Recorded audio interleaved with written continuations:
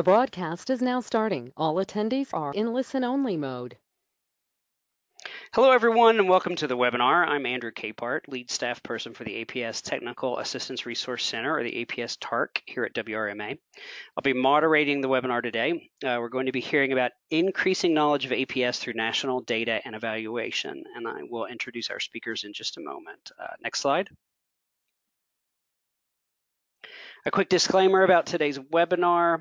The National Adult Maltreatment Reporting System and the APS Technical Assistance Resource Center is a project of the U.S. Administration for Community Living, Administration on Aging, Department of Health and Human Services, administered by WRMA Incorporated. And the contractor's findings, conclusions, and points of view do not necessarily represent the federal government's official policy. Next slide. I'd like to tell you just a tiny bit about our APS Technical Assistance Resource Center, or the TARC. We're here to help APS programs in any way that we possibly can. Just reach out to us at any time if there's something that we can help you with.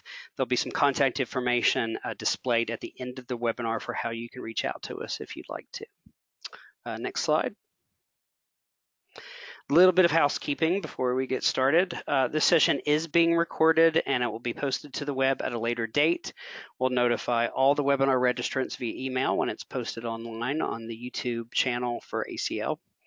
You may use your telephone or your computer to connect to audio.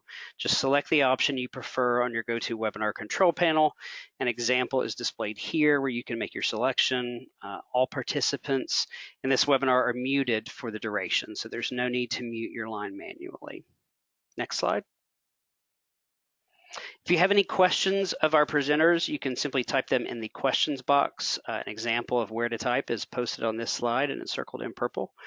You don't have to wait until we pause for questions to submit yours. We'll pause at the end of the presentation, but you can type your questions at any time as we move along, and we'll get to them in succession when it's time to take questions. Next slide. I'll take a brief moment to introduce today's speakers. Stephanie Whittier-Lyson is the team lead for the Office of Elder Justice and APS at the Administration for Community Living at the U.S. Department of Health and Human Services. Carl Urban is my coworker here at the APS TARC, and he's our Senior Research Manager. And then we also have Dr. Zach Gassames, researcher and assistant professor of family medicine and gerontology at the University of Southern California. And so now I will turn things over to Stephanie to make some remarks. If you can go to the next slide. Hi, good afternoon. Good morning for some, I think. No, it's 3 o'clock. It's afternoon for everybody. I'm Stephanie, as Andy introduced me. I'm with the Administration for Community Living. I'm going to share a little bit today about ACL's vision and mission to improve adult protective services.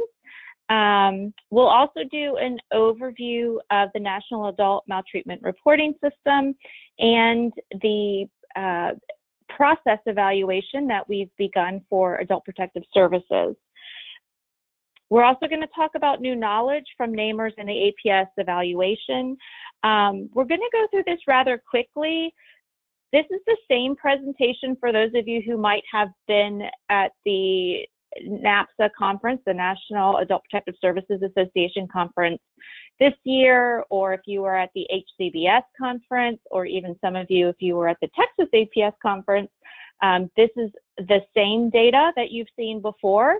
But if you have additional questions or anything that you'd like to chime in, please enter those in the chat box. And as Andy said, we'll get to those as we wrap up the presentation.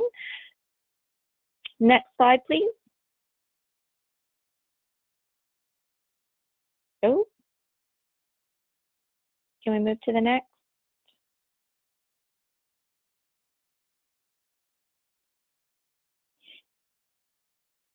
Okay, I'm not seeing.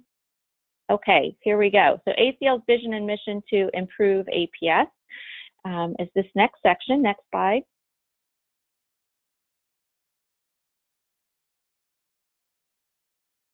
I think I'm having some delays. Yeah, it looks like there's a few delays for everybody. There you go. Wonderful, thank you.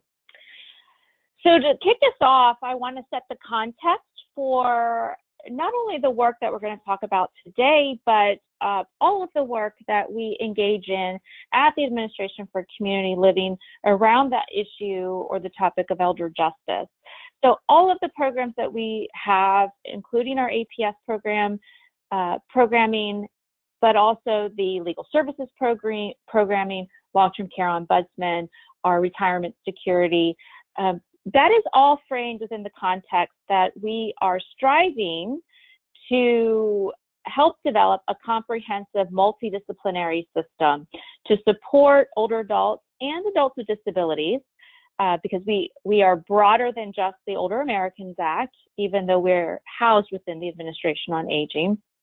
But our ultimate goal is that these individuals, all individuals, can live where they choose, with whom they choose, and participate in the communities to the extent that they would like to without the threat of abuse, neglect, and exploitation.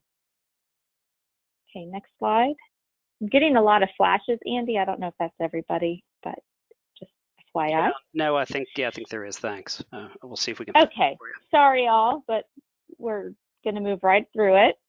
So why did we undertake the projects that you're going to hear about today, as well as others that we're doing? This will not be a surprise to folks. We've seen wide variability across the country, as well as within states themselves with APS programming. We've had no national performance data, which NAMRS is not, but we haven't had any to understand how APS is doing. We've had inconsistent state data. There's not been a national effort. We've had no comprehensive evaluation or on a national scale about state systems, what works, a theoretical framework for even understanding APS. And because of all this, the efficacy and outcomes have been difficult for us to define and measure. So these were all the challenges that we were faced with in trying to figure out some of the solutions or activities towards those. Next slide, please. Yay. Okay, so here are a few of the projects that we've initiated to help address some of those challenges. We'll talk about the National Adult Maltreatment Reporting System and NAMRS, the APS TA Resource Center. Many of you know about our National Voluntary Consensus Guidelines. We're conducting 2 separate evaluations of adult protective services. One is a process evaluation, which you'll hear about today. The other one is an outcomes evaluation, which some of you might have heard about, but we'll be coming out with more information soon. That one is not completed. We're just in the phase of doing the Federal Register notices for the survey instrument that we would like to use for that one. We're doing an inventory of tools that APS uses so that we can stop duplicating our efforts, that we can all benefit from great work that's been done in the field so far with risk tools, assessment tools. We provide grants, discretionary grants to states for improving their systems statewide. And then we've also funded a number of innovation grants trying to move our knowledge base forward in understanding adult maltreatment, elder maltreatment, as well as effective interventions. Next slide, please. Okay. I was going to share with you a little bit about how the work of the APS TARC ties into everything, but Carl does such a fantastic job with it. I'm going to turn this slide over to Carl for him to explain. So the basic idea is that with all of the things that Stephanie was just talking about, we've got a number of things that we're working on that's all geared towards this idea of developing knowledge and trying to better understand what the evidence base is for adult protective services. And so you see in that first column there where we talk about data and evaluation that are geared towards doing that. So we do that through the NAMRS project and the data that we've been collecting on that. And then we've been able to, with that NAMRS data, start doing some process evaluation work. So we're looking particularly, and Zach will give you a little bit more detail on this, understanding policy, understanding practice. We're going to do a survey this year on APS practice, and then the whole idea of trying to look at outcomes. And we have, through our evaluation, tried to define some outcomes. Knowledge is great, but knowledge by itself doesn't really do us much good, because what we're trying to do is to take that knowledge and then turn that into ways to help APS programs do a better job. And so our mechanisms for doing that are through communication, through increasing access to knowledge, and then through providing direct assistance to you to provide assistance in helping you. And so I'm not going to go through every cell in this chart, but you can see the different ways that we're doing that through things such as social media, through toolkits that we'll be doing, and we also encourage you to reach out, as Andy said a minute ago, to reach out to us, and we will try to reach out and answer your questions as we go along. Build the foundation, understand the evidence base, and then implement the tools and the process and the progress for improving what we're doing in APS. Next slide, please. I remembered. Thank you very much, Carl, for handling that one. Next, we're going to move on to a brief overview of NAMRS and the evaluation done to date. So next slide, please. Okay, I'm sure most of you on the call, if you're from APS, you know about NAMRS. The goal of NAMRS is to collect consistent and accurate national data on the abuse of older adults and adults with disabilities as it's reported to state adult protective service agencies. So again, we're talking a small number of, a smaller number than the whole population, but we have the potential to have a lot of information about maltreatment because of the interaction with adult protective services. Next slide, please. Here are some key things to remember about NAMRS. It is a completely voluntary system. The states are not required to report in any way, shape, or form, and they actually don't even receive a consistent funding stream to do the reporting or the data collection. It's 100% voluntary. Each state submits only one submission, even states that gather information from multiple different sources or organizations, such as a state that has both an adult protective and an elder protective service, it's still one submission. The data that we get are cases closed in the prior federal fiscal year. So for instance, we are in December of 2019. When states start submitting their data for the prior year, they'll be submitting it for October 1, 2018 through September 30th of 2019. Our first year of submission was for the fiscal year 2016, so it was released in 17, and we have just released our 2018 report just a few weeks ago. In fact, it's on the ACL website. All states report agency component data, so information about their administrative structure, what do they investigate, etc. Then they make a decision about whether they're going to submit either summary statistics, which we call key indicators, or they'll send case level data. The case level data we call case component. Next slide. So here are the attributes of the data in NAMRS. We have information on clients, which are reports that were open for an investigation, victims, which are substantiated allegations, the perpetrators, and then again, agency info. Next, please. So we've seen a huge increase in the participation in NAMRS. We're very excited about this. As you can see, in 2016, we had 2 entities. There's 56 reporting jurisdictions. So we have our states, the District of Columbia, and all of the territories. So our N is 56.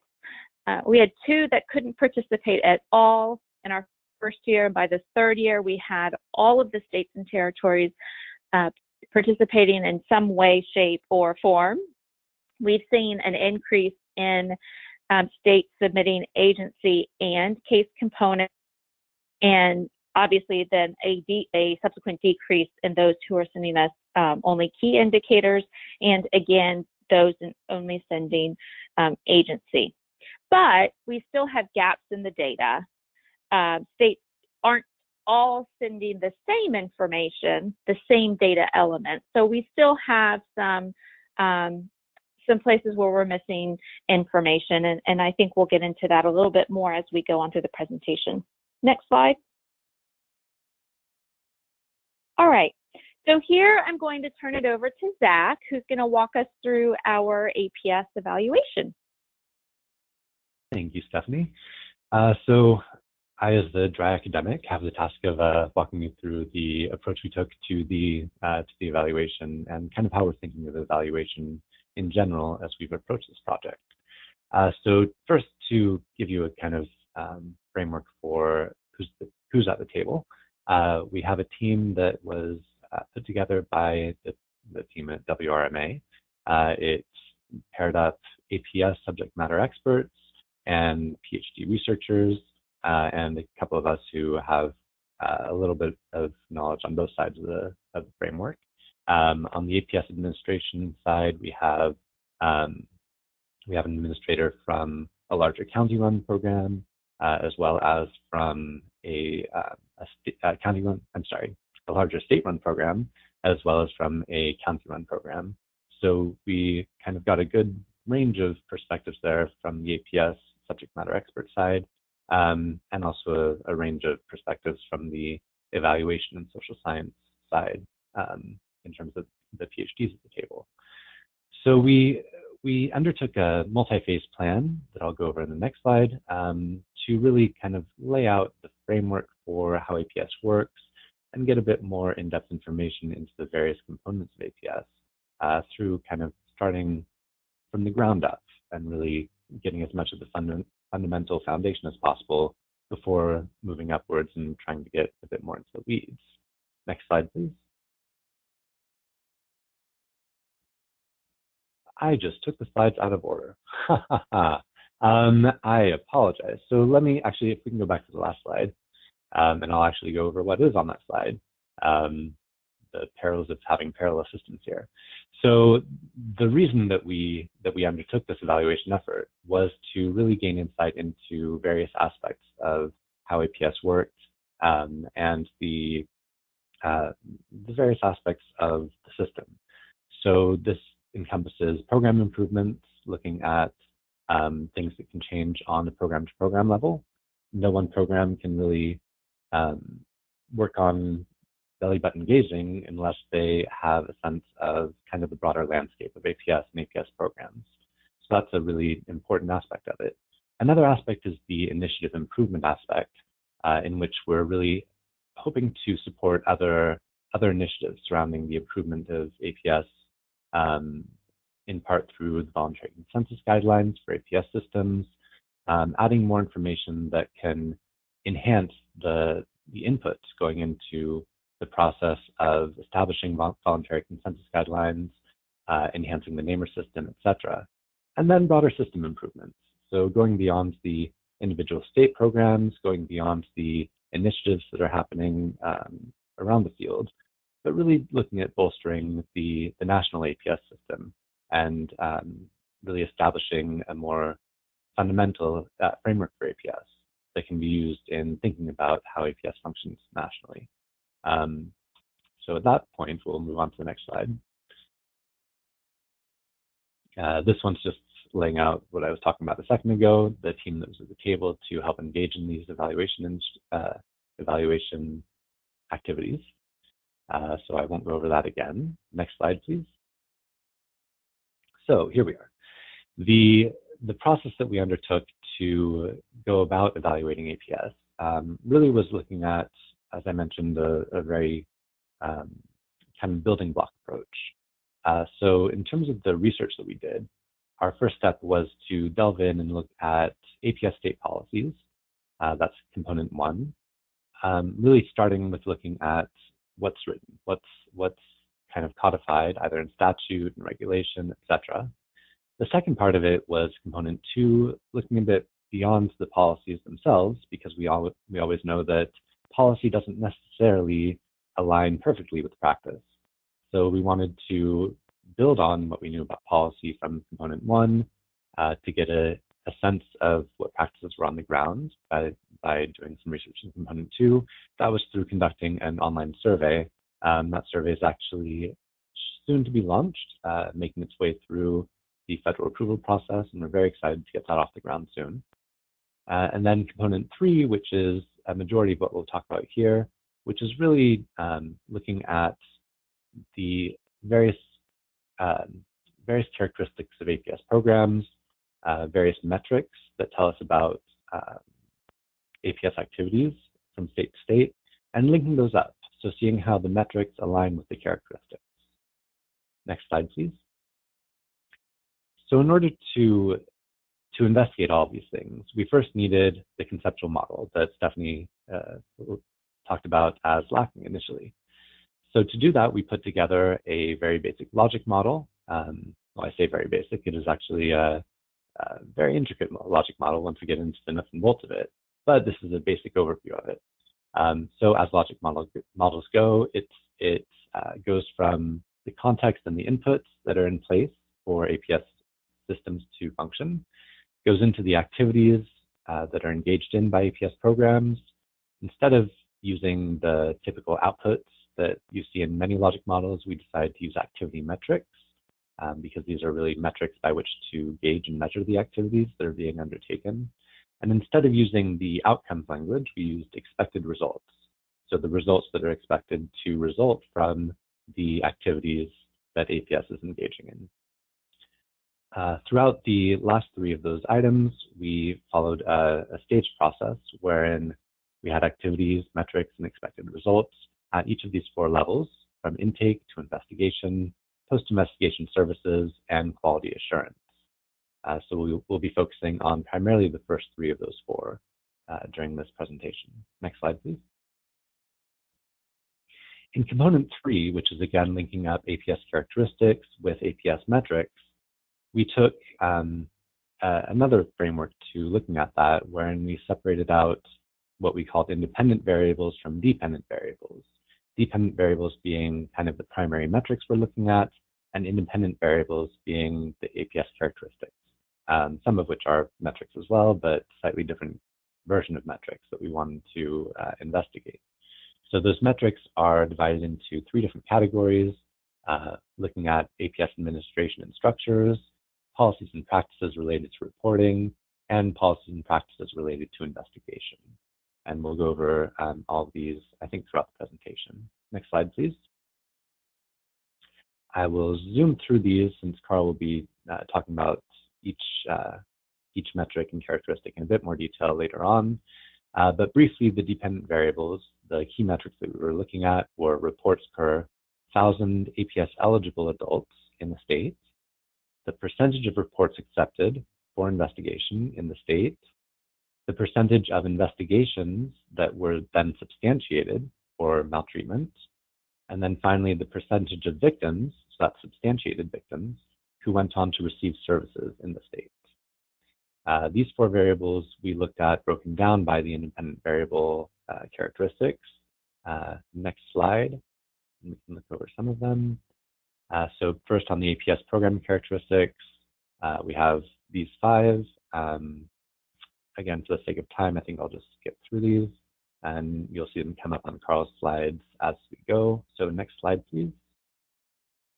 On the intake and investigation side, we had these 2 intake characteristics and these 5 investigation characteristics. And next slide, at which point I will turn it back over to Carl to lead us through a bit more of a detailed look into these variables.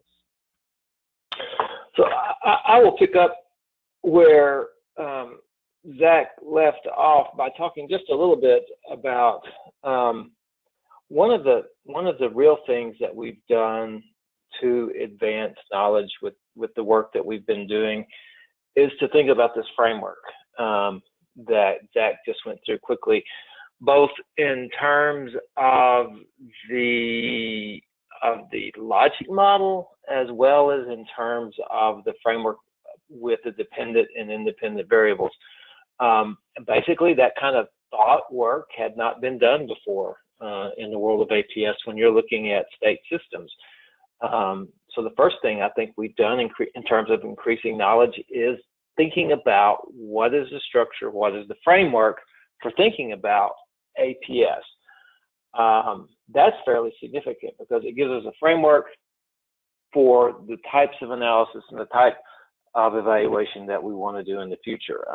We mentioned a second ago that we anticipate this year we will be doing a survey on practice in APS, and so we're going to gather some new data with practice in APS, and we'll be able to think about, use these dependent variables that we came up with as a framework for looking at the data that we will gather through the practice analysis to try to understand what seems to be going on in APS that makes a difference.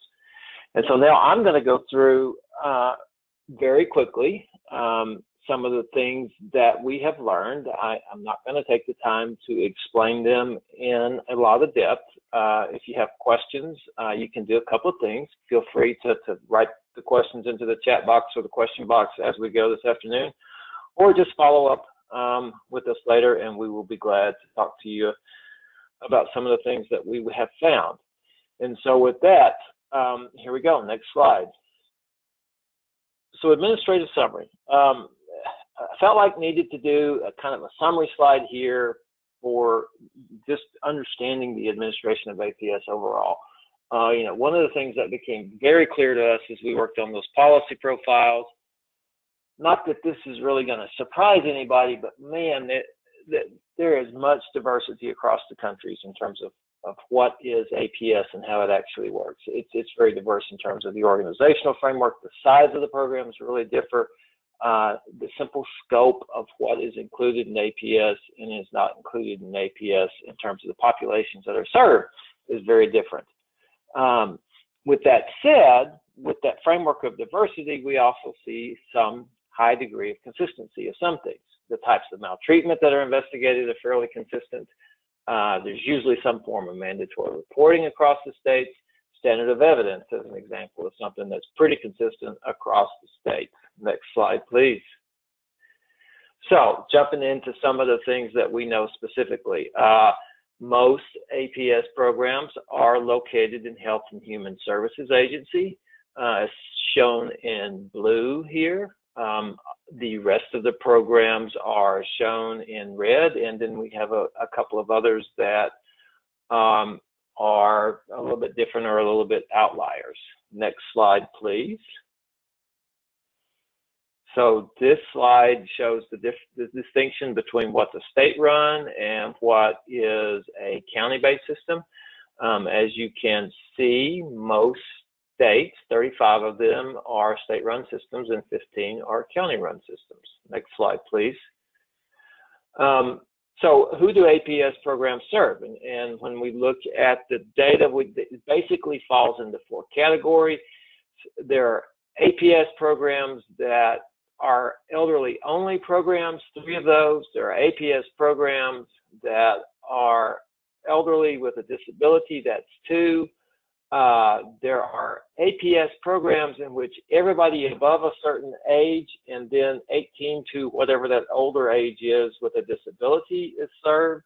But by far, the greatest program is, the greatest category is adults with disabilities. And so if it's 18 and older and have a disability or vulnerability, whatever language a particular states use, that is by far the biggest category for APS programs. Next slide, please. When we look at the policy profiles in particular, we asked the question, how many APS programs serve or do investigations in residential facilities? And what we discovered was that in 38 states, APS investigate allegations of abuse, neglect, and exploitation of some type in residential facilities. We even went so far to try to categorize it or to break it down into some other patterns. And there's just such diversity across the states that we really had harder ways of coming up, breaking it down into different categories.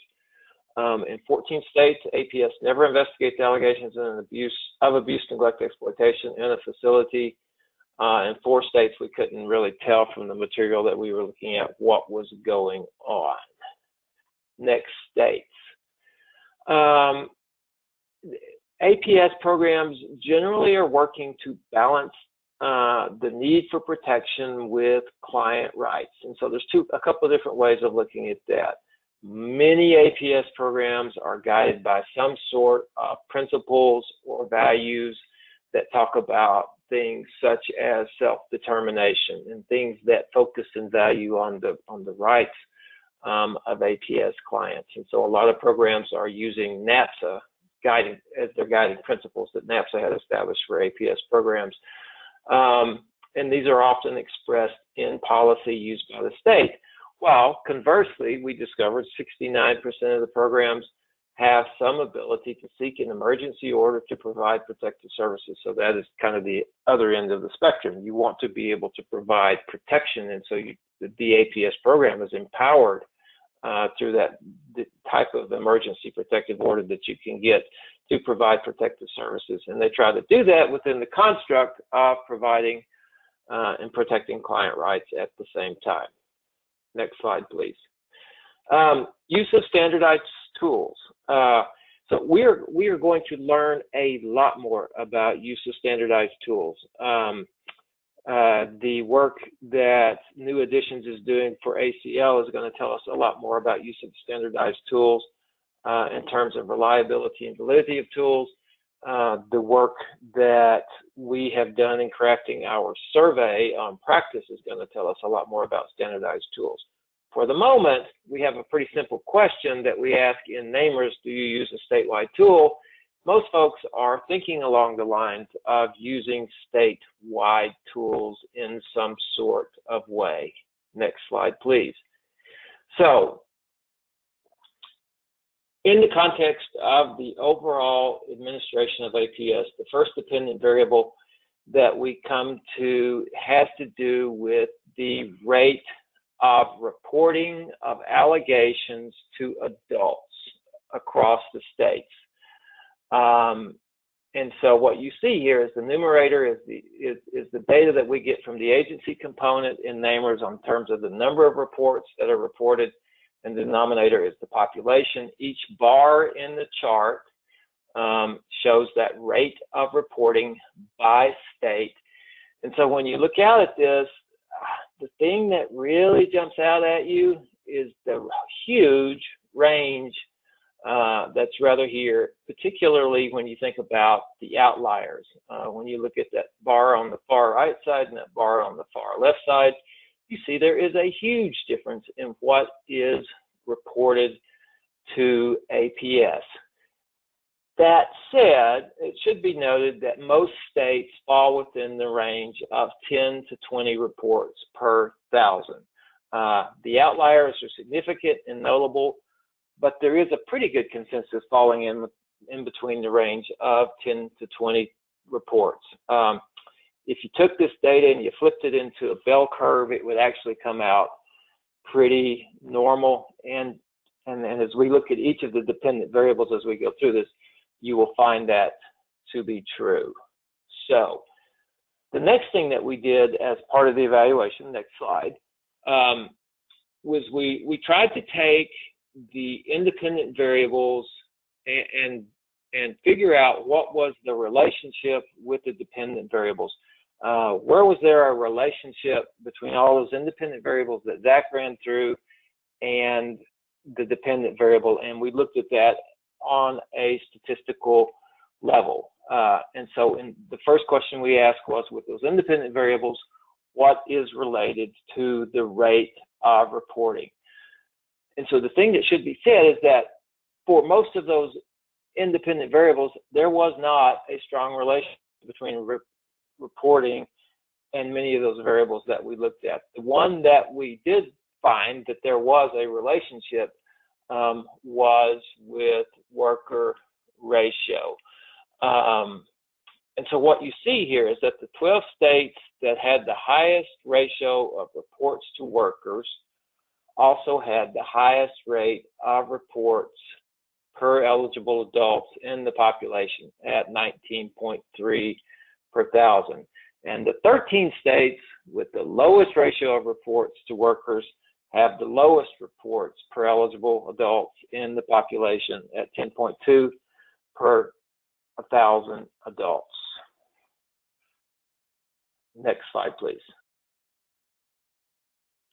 I'm going to take a break here, and since this is the heavy statistics stuff, and since he's the dry academic professor, I'm going to let Zach explain latent class analysis to you.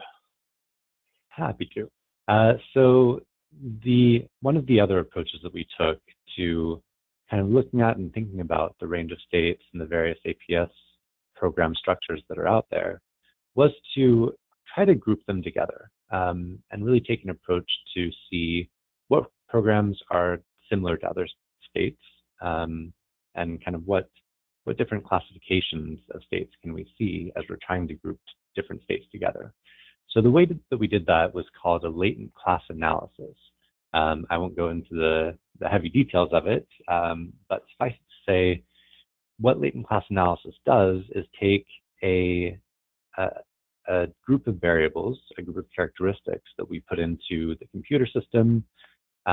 We tell the computer that we want to characterize different states based on where they fall with regards to these characteristics. And the computer spits out these different groupings of states based on kind of looking at the range of characteristics that we fed into it.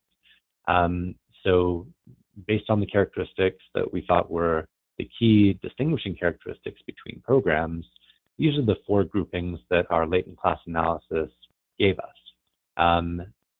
When looking at these 4 different groups, it kind of stood out that the four characteristics at the top were the most common things that defined the states within each group, the most common commonalities. So the ones on the far left, the standard group, were kind of archetypal policies and practices, what we might expect from a majority of APS programs. The second one is universal reporting. The most commonly shared characteristic between these states was that they had really broad mandatory reporting that encompassed all people, all citizens living in the state. The next one was the agency administered states. So the most common characteristic here was that these states had their APS within an aging agency. And then on the far right, we had the county or local administered states.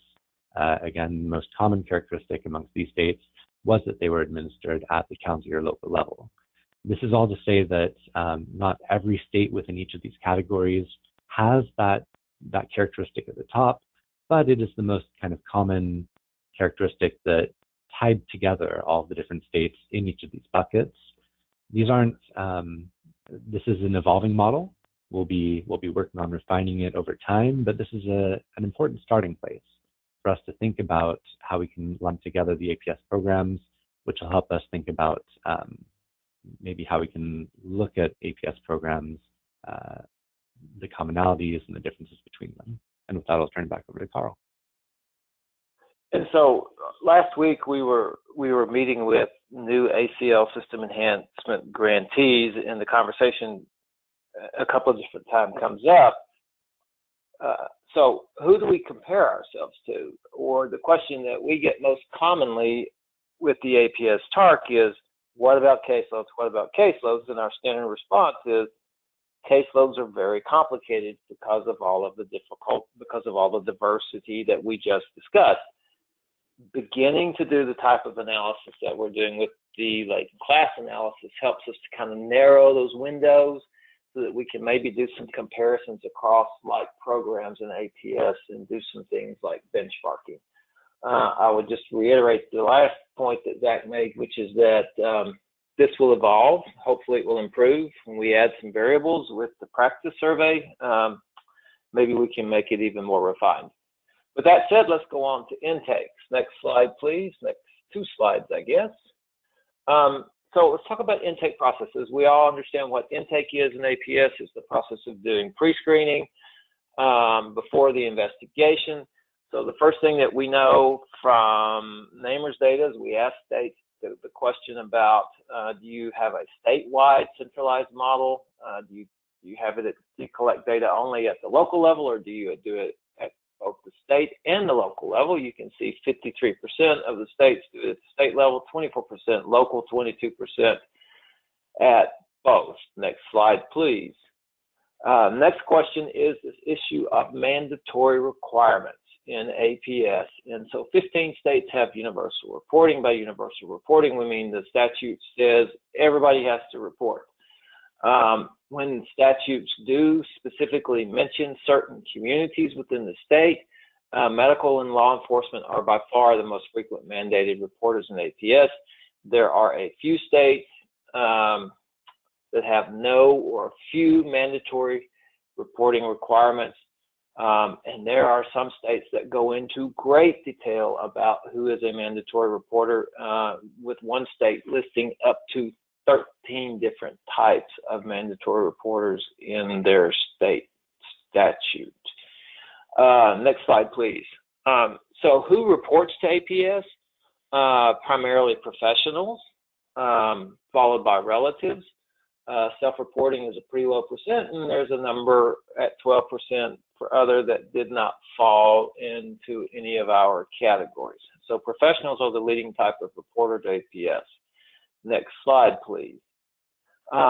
So within NAMRS, one of the things that we ask is, as a result of the screening process, what percent do you screen in? What process do you screen out? And so last year we had 1.7 million total reports, of which 800,000 roughly were accepted. So you can see that somewhere around 50%. And as you're about to see in a minute, the diversity on this one is incredible across the states. Next slide, please. And so that's what this particular slide shows. We get to the second dependent variable as part of our evaluation, in which we look at the percent of reports accepted by APS. And the range, once again, is really, really significant. And again, the outliers kind of jump out at you. I think the most safe and simple conclusion that we can draw from this is that there is a lack of uniformity in practice in the ways that states accept and process intakes. And so this is obviously one area among many that it would be interesting to do a little bit more digging and exploring, and we'll get into some of that, I think, probably with our practice survey. Next slide, please. So we also tried to look at which of those independent variables had a strong relationship with that particular dependent variable related to intake, and the maltreatment definitions and the eligibility policies in the state were strongly related with the reports, with the percent of reports that were accepted. And so when we were looking at eligible populations, you can see here that the higher percents were with those states that were with adults with disabilities and all elderly, or with the states that were elderly with or without disability vulnerability. And then in terms of the percent of reports accepted by maltreatment definition, we broke it down into two variables. One was, did the state have what we called a comprehensive maltreatment definition, which meant they investigated lots of different types of maltreatment, or a limited maltreatment definition. And you saw a pretty strong relationship between that and the rate of reports that were accepted. Not surprisingly, the more comprehensive the definition, the broader percent of reports that were accepted. Next slide, please. So within our logic model framework that we came up with, you go from investigation, you go from intake to investigation. And so we've learned a number of things about investigation that we go. We asked the question in NAMRS, what standard of evidence do you use? And by far, over half the states use preponderance of evidence. as their substantiation standard at 62%. None of the other standards comes very close to that. Next slide. We tried to look at the question of who is within NAMRS we collect data on who is the partner for APS. Law enforcement is the most frequent partner for APS. And you also see licensing or other agencies as well as advocacy organizations. But you can tell by looking at the N in this particular slide, this is a good example of what Stephanie was talking about before. Not a lot of states actually collect data and reported data on this. Still, nonetheless, it's interesting to think that law enforcement and prosecutorial offices are our most frequent officers in APS based on a pretty limited sample. Next slide. Length of time for APS investigations. And so this is from the start of the investigation to the disposition is an average of 54.8 days. In NAMRS, we also look at the length of time for case initiation. That's from receiving the report to initiating the case. That's 2.3 days. We also look at total case duration, and that is about 70 days. The chart that you see here shows that for the length of time for the investigation part of it, it shows that it's pretty much typical bell curve with about 24% of the cases between 31 and 60 days. Very few cases that don't last very long, and much fewer cases that last a really long time. Next slide, please. So, what about the question of recurrence? In NAMRS, we ask the question if a victim has had a previous report, and so you can see the numbers here at 45%. Not surprisingly, when you look at it by maltreatment type, you see that by far the most frequent type of maltreatment with a repeat for a particular victim was for clients with self-neglect, followed by exploitation and so forth, as you can see here. The next thing that we looked at were, for what reason were APS cases closed? And so it basically falls down into, we did an APS investigation and closed the case. We did an APS investigation and we provided services. And so you can see that almost half of APS cases involve some type of provision of services for the client to address the maltreatment. You see some cases were also closed because of client death or because that client was exhibiting rights of self-determination and APS did not follow through on the case. Next slide, please. The third dependent variable that we looked at then was substantiation rate. And honestly, this is one where you would think there would be more consistency in this than you would see in something like the intake rate. You would think substantiation is a little bit more defined in terms of process and in terms of the process outcomes that we look at. And indeed, it's just not there as much as you would think that. And again, the range is fairly significant from substantiation rates that are very, very low to substantiation rates that are very, very high. There's obviously a lot of factors that go into this. For example, what percent of your clients are self-neglect is going to impact your substantiation rate. If you're a state that doesn't do self-neglect, it might be lower. The conclusion, again, though, is that there is a lot of definitional variation in policy and practice across APS. If your state is high or low, it doesn't mean your practice is right or wrong, but it does mean that there is either some definitional or some sort of policy practice that means you are different from the norm across the country. Again, this would be something that would be interesting to look at over time. And again, while the outliers really jump out, the vast majority of folks are in the middle on this one as well. And you can see that the average percent that is substantiated is at 35%. In terms of the relationship between the independent variables and the dependent variables for investigation, states that have less stringent standards of evidence is associated with a higher percentage of reports that are substantiated. And so that one seems very, very self-evident and is what you would expect when looking at APS. The final area that we want to look at is the area of post-investigation services. And so what we have found here is that almost all states provide some type of post-investigation services.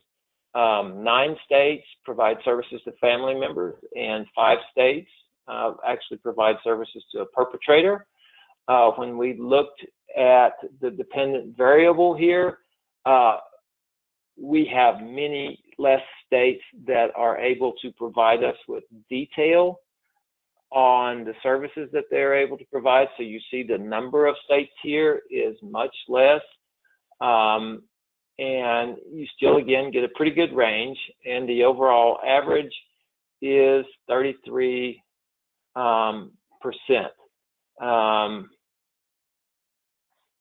And the variation, again, is fairly significant. Next slide, please. And so when we think about the relationships here, the shorter the maximum response time in an investigation that's required by policy, and the shorter the investigation completion time that states exhibit, and the use of a standardized assessment tool are all associated with a higher percentage of victims receiving services. Perhaps that is consistent with the idea that the more quickly, the more responsive state APS programs are, the better investigations they do, and perhaps that results in a higher substantiation or need for services rate. Again, probably something to dig a little bit more on and think about some more. Quality assurance is the last area in our framework, and we collected some quality assurance information through our policy profiles that we did. States that require a case record according to policy are 39 states. That's the 39 that we were able to establish with the extant policy materials that we looked at. Other states may require it too. States that require a supervisor have a role in reviewing and approving cases is 36. So most APS programs are requiring documentation and requiring supervisor approval. We also asked a more general question of, is there anything else in terms of quality assurance that the state is maybe doing? And 25 states had a variety of different actors that would kind of fall in this other category. We are well aware from an APS TARC perspective that this is an area that states across the country are interested in learning more about, and so we plan on doing some work on it later in the year. Next slide. So here's some of what we think it means. There's a lack of consistency across states in definitions and key decision-making processes in APS. I think we sort of all intuitively knew that, but we're not, and so we are not too surprised when the evaluation work that we have done reflects this. It points to the fact that the guidelines that ACL has been pursuing will probably, hopefully, help move states to a place of best practices and more consistency across time. Just the mere fact of measuring some of this stuff and understanding and knowing where your state is in relation to another state, hopefully over time, will help us to figure out how to get to a more consistent place as well. I think it's also important that we continue to improve the quality of the data that's available for evaluation and analysis. We've now collected NAMRS data for 3 years. We're in the process of collecting the 4th year. One of the things that we're doing with ACL this year is starting to look at data quality, looking at data completeness, and trying to figure out what the next steps are, what the right strategies are for improving data quality, because the better our data, the better our analysis, and the better the improvements that state APS programs will be able to make. And so we're going to continue our efforts to improve our data collection and submission. One of the things that we hope to do is to move to start doing more state-specific analysis using the NAMRS data. That will help us to get to those places of consistency across APS in terms of the data quality, but also in terms of figuring out what the best practices are and states can improve their programs. And then we're using the data to help us target areas that we want to work on from a TA perspective. And one of those areas would be quality assurance, as I mentioned just a second ago. And so what do you think, Andy, what do you think? Do we need do we have any questions at this point? I know we're running out of time here in a hurry. We do, yeah. We are running out of time. We might go a little bit over, so hopefully if folks can stay, excuse me, on the line for a few minutes past our time, in time before o'clock. So we do have a few questions. I will dive right into those. The first one is, when and where is this data going to be available? There's not a simple answer to that. We are still working on the publication of the evaluation data. That data has not been published yet. The NAMRS data for 2018, the report was just released. And so that's the short answer to that, given that we're short on time. And while you are answering questions, I will put the link in the chat box so everybody can download that report. So hang on for a little bit and you'll see that. ACL.gov. Yep, acl.gov. And I'll give you the specific link to download a PDF copy of it. Okay, so here's another question. Is the submission to NAMRS of just one per state, does that result in an unbalanced picture? And by that, they mean, because there are certain states or even metro areas that are larger than some states are. So again, let me repeat that. If the submission to NAMRS of just one per state, does that provide an unbalanced picture because some states and metros have such a large population? I'm not sure I'm following the connection between the first and the second part of the question, but let me take a stab at that. So one question is one submission per state. So you end up with some very diverse states which have different types of APS programs for different types of populations, and we're forcing them to submit one. And so does that kind of provide a distorted picture?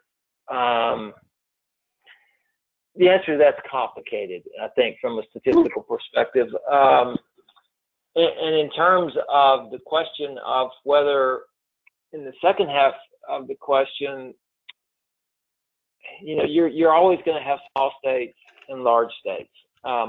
One of the things that I think we hope to do in the long run is to move to doing some case level analysis and not state level analysis when looking at some of these questions related to APS, because when you're looking at states, obviously you have a huge range in terms of the impact that some states will have versus other states. And so we want to get to where we're looking at all of the cases together across the states, and the level of analysis is not the state, it's the system as a whole. At the same time, we recognize that it's information on states that helps states to improve. So we're trying to find that right balance there. Zach, do you have any feelings on the statistical perspective? Before Zach goes, yeah, go ahead. I'm sorry. I just wanted to reiterate from a big perspective, not the statistical perspective, which Zach will provide, but we are aware of the challenges in terms of not not the whole state. Sometimes you might only have the large urban area report, and that's why we are very cautious in the type of data analysis that we do and that so we are very cognizant of that challenge. And then Zach, do you want to handle the statistical conversation? I won't get too into the weeds, but I will just say that we've been very cognizant throughout the evaluation process to choose a level of analysis that is appropriate to the question being asked. So for some questions, we are doing analyses at the state level, wherein every state is treated as equal. So for example, in counting the number of states that have certain policies or procedures. For other analyses, we are really interested in the client or the victim level.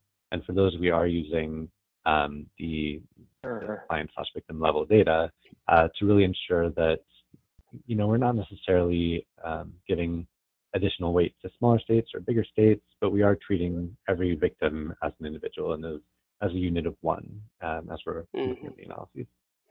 And Zach, that goes into our next question pretty well, because the next question was the rate of reports graph. The denominator stated per 1,000 eligible adults, and the question is was this denominator selected based on the types of populations the state serves? Let me know if you'd like me to repeat that. In a word, yes.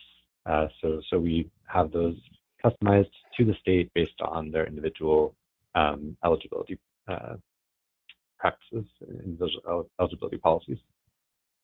Great. Let's see. Another question is, if I understand this correctly, how many state-sponsored APS agencies use the same data system for consistency? Again, how many state-sponsored APS agencies use the same data system, I guess, across the entire state? Do we have any data on that? So is it how many across the country are using the same, or how many within a state are using the same system? I believe it's within a state are using the same system. Most. How's that? Yeah, I would concur with that too. There's a few that we know that use different systems. I believe California uses a few different systems across the counties. But yeah, I agree with what you're saying, Carl. And I think one of the things that we've seen with NAMRS is that it has encouraged, and the ACL grants have incentivized states to move to having the same system across the state. So while it's not 100% across the country, I think most do. Yeah. And then I think I'll share a couple comments, and then I think we'll have to wrap up for the day because we're a few minutes over. But one comment was, what surprised me the most was the diversity of results across the board. And I think that's definitely surprising to a lot of people, is the diversity of the programs are reflected in the results so much. And then another comment was for Wisconsin, there's at least it severely underreports elder abuse on tribal lands. Where we are county-based and counties get state funds, they have 11 tribes that do not get funding. So that was another comment, just to take into account some of the tribal entities that may or may not be reflected here. All right, I think with that, if there's no further comments from our speakers, going once, going twice, I think we will wrap things up. If we can go to the very last slide of the slide deck, there'll be some contact information on here, right here. To contact us, you can reach out to us via the APS TARC website, and you have the web address right there. There's also an email address, apstarc-ta@acl.hhs.gov. There were several folks that asked about the slides for today's webinar. You can download those under the handout section of your GoToWebinar control panel. You just click on the hyperlink that says slides, but you can also reach out to us. We'd be happy to send those to you as well. I'm sorry that we didn't get to all the questions that were asked, but we'll relay those to our speakers and maybe they can get back to you on some of that. Thanks everybody for your attention. Oh, also this is recorded, as I said earlier, and we will let everybody know when this is posted online so that you can review the entire recording. Thanks so much to our speakers, to Stephanie, Carl, and Zach for giving us all of this great information today, and I hope everybody has a great afternoon. Take care.